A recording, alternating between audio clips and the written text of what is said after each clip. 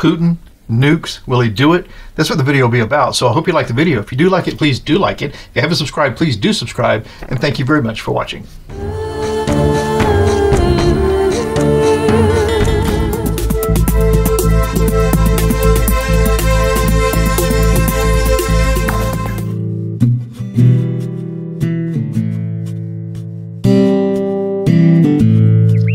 Hi, I'm Mark. This is my journey through tarot. Come on.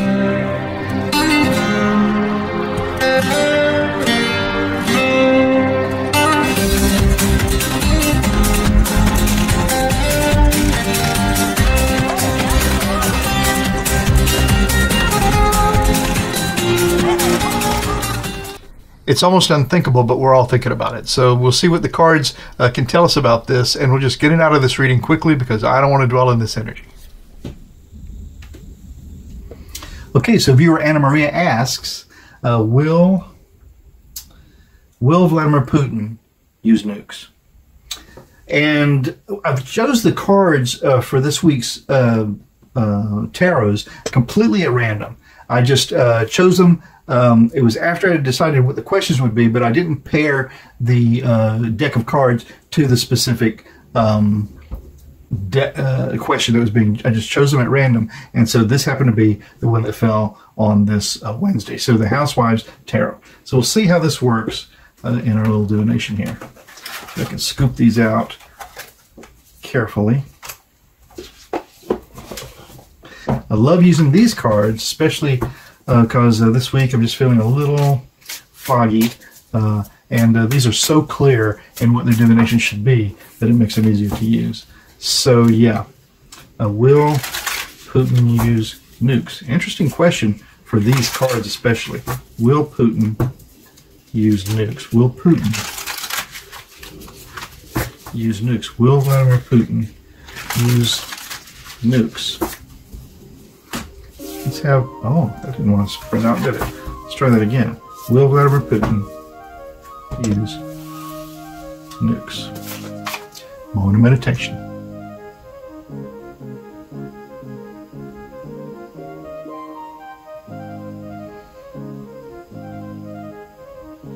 Okay. Putin, what's going through your brain? Is this something you will seriously consider, or is it just another empty threat? Although a lot of his threats are not empty, he follows through on them. So Vladimir Putin, will you use nukes? Okay. Interesting. Not a pretty spread, but I'm going to use it just like that. 1, 2, 3, 4, 5, and 6. Will Vladimir Putin use nukes? Now, you know, you have to keep in mind that there's a whole new assortment of nukes now that aren't as devastatingly, completely threatening as they were in the beginning. There are limited devastation, I guess you could say, nukes that are available. So signal for card, will he use nukes? Wheel of Fortune, wow. Wow. So this just says it's a roulette wheel. Okay, it's anybody's guess. That's the signifier. The challenge to that is the Chariot. Things happening at a fast pace. And it's interesting that these cans that are represented here, one is called risk, one is called gain. These two don't seem to be important because this looks like either chowder or choice, and this could be taro or carrot. So we'll see. But risk and gain are what we're looking at with these things happening at a rapid pace. Interesting.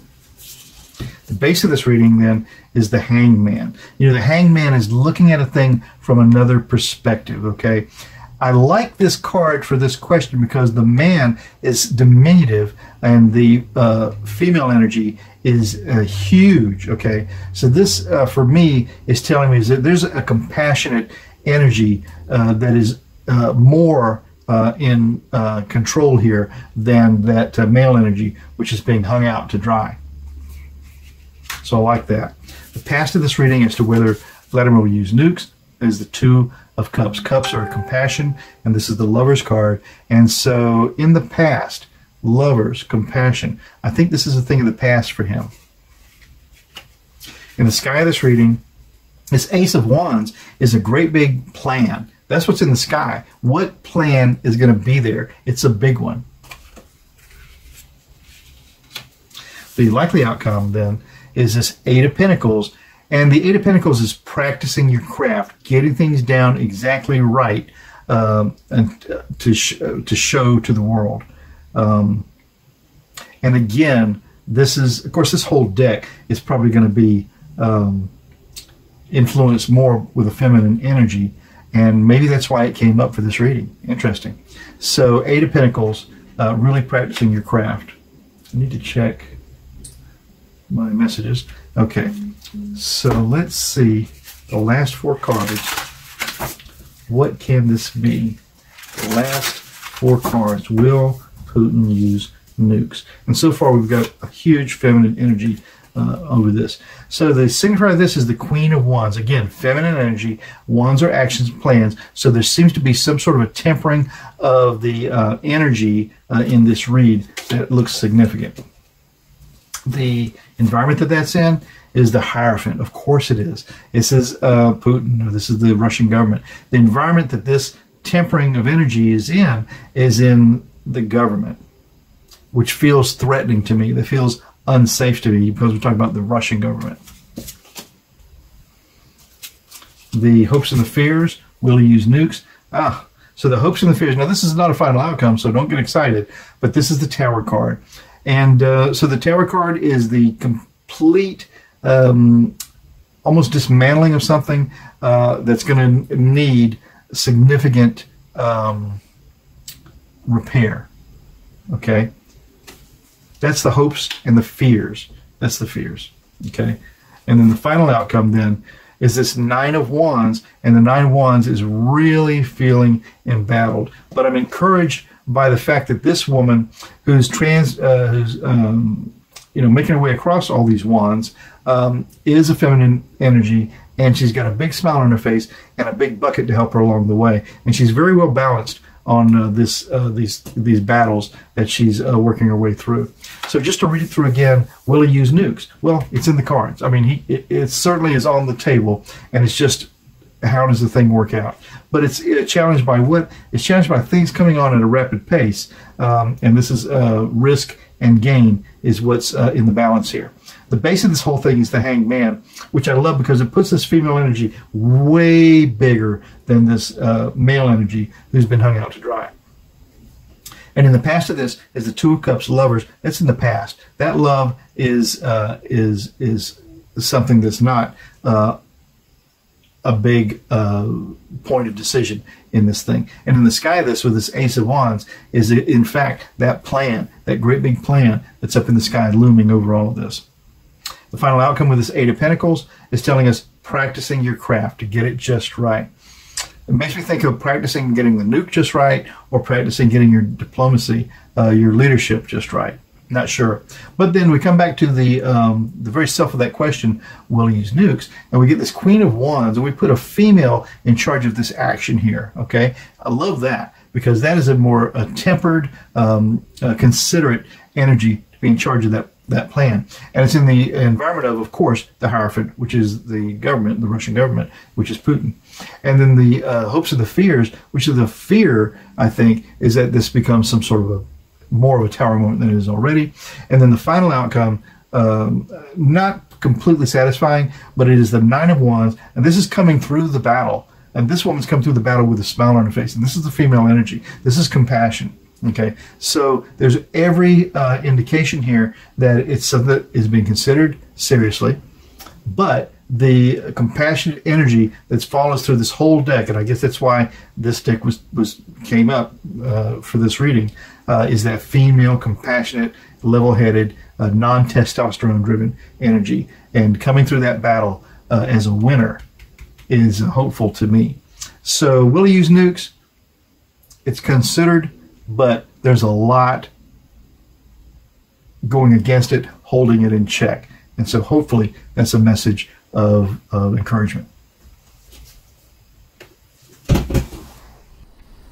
well, that was the result. What do you think? Let me know. Hey, I'm going to show you the cards now. Okay, so this is the Housewife's Tarot, a domestic divination kit with deck and instruction book by Paul Keppel and Jude Buffum, and this is put out by Quirk Press, I guess it's called. So this is so neat. It's reminiscent of a recipe box, and it's really sturdy, solid, thick cardboard. And it's got so many cool illustrations on the outside. It was only about $16, and then it's even got here, guaranteed by the Housewife Occultists of America. Just really neat, okay? So if we go inside, the first thing you're going to notice is that it's set up just like a recipe box. The first little card here, you'll see it says the Housewife Tarot. And then on the back of this, it just tells you about the publisher and the copyrights and that sort of thing. But the second card is labeled as the Major Arcana, okay? And then the back of it is an actual, real recipe. I mean, I've read the recipe. You can make this. This one's called the Icebox Fortune Cake. And I won't read the recipe, but I'll just tell you this cool little thing says for use with the Neapolitan spread. The spread is referring to, I think, 4 or 6 ways to divine the cards, to spread the cards out. So this is for use with the Neapolitan spread. And it says here, eat this cake quickly before your past, present, and future start melting together. Really, you know, just cute. The first section here had the Major Arcana in here separately. Of course, I've mixed up the cards and shuffled them, so it's not that anymore, but I put that little group there so you can see what it looked like. The second card here is the Minor Arcana card, recipe card. Again, another recipe that you can actually prepare. This is like deviled eggs, but they've called it here divinated eggs instead of deviled eggs. And it says for use with the dinette spread, so like a dinette table. And it says you'll never go back to deviled eggs once you've had them divinated. Really cool and a decent recipe. The third card, which I've got out of, and then of course the pip cards, the Minor Arcana with it. The third card, which was actually here, it talks about the instruction booklet, and I'll pull it out. And it says, "Yep, instruction booklet." And then on the back, another recipe, and this is his Madame Marlena's Mystical Martini. It's for use with the martini spread, which is another spread they recommend, and also it's an actual recipe you could prepare. The booklet itself is amazing. It's a really good quality of booklet, okay? It's got full color and really great, interesting divinations for the cards, but the first part is what's so cool. The first page here tells you 1, 2, 3, 4, 5 different spreads that you could lay the cards out in, they suggest, they've developed. And then this, I'll just tell you this first little paragraph and then a last sentence, because this just gives you an idea of how quirky and how interesting this thing is written. It says right here, regarding the Mystical Housewife's Tarot, the legend. According to gossip, the Housewife's Tarot was introduced by housewife extraordinaire Marlene Louise Weatherby in the early 1950s. She was a happy homemaker who seemed to have it all: a devoted husband, obedient children, a sparkling home that was the talk of the town, a fashion sense to die for, and for more than her fair share of, far more than her fair share of women's intuition. Very cool. And then just the last sentence is so neat. It says here, just how exactly did Marlene acquire this mystical knowledge? Whenever pressed, she kept her lips sealed tighter than Tupperware. Marlene took her secret to the grave, bless her heart, and the origin of the Housewife's Tarot shall remain shrouded in mystery forevermore. Just really, really very thoughtful. Everything about this. So, if you can't tell, I'm loving the deck. So that's the box. The cards, actually, they're a decent weight of cards, okay? They're not too slick. And this kind of looks like a tablecloth, doesn't it? And then, let me lay them out for you. They are different, the Major Arcana and then the Minor pip cards have their own kind of color-coded sequencing here. Major Arcanas are circled in black. The cups are in blue and green for the pentacles, etc., and so forth. And they're very colorful. They're easy to divine. The only thing I would say is that this Empress, for instance, is the number 2 of the Major Arcana, and in typical Rider-Waite system, number 2 is the High Priestess. And if I'm not mistaken, the High Priestess in this was actually labeled as a number 3, which would be the Empress. So that doesn't quite meld with the Rider-Waite system, but they're easy enough to divine because they tell you right here what this card is supposed to be. You know, I lay the cards out like this so that you get a chance to see more than just the few that come out when we do a reading, and to also give you an example of, you know, if you're doing a reading for someone, they can do this too, and lay the cards out, and you kind of get their energy, you know, if you don't particularly want them to shuffle them, which I don't particularly like people to shuffle my cards, because I kind of shuffle them not in a not in a rough manner. So here we have it, the Housewives Tarot. Really great. Hey, I'm Mark. It's been my journey through tarot. I'm going to do it all again tomorrow if you want to come, so ciao for now. 1, 2, 3. You really make a big difference. Thank you.